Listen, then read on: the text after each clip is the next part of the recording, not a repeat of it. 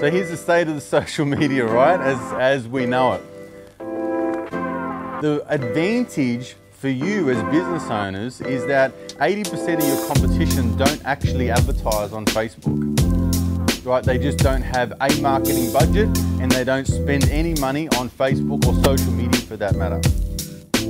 Also, I would say 99% of those people who do advertise on Facebook become an absolute fucking douchebag as soon as they do it. They just promote themselves online as some dodgy used car salesperson, right? No offense to any used car salespeople, but they have that sort of slime appeal, and they might be nice people, they might have great businesses, they might have fantastic products, but for some reason you meet them in person and they're beautiful people, they're nice to talk to, they're really articulate.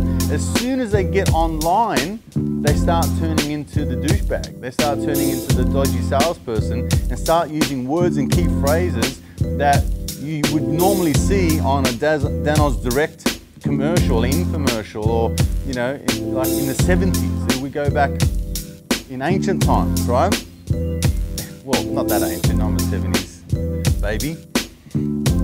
So again, I see this as a massive advantage for you, because if 80% of your competitors aren't actually advertising, and then out of those, 99% are actually doing a terrible job, this spells opportunity for you.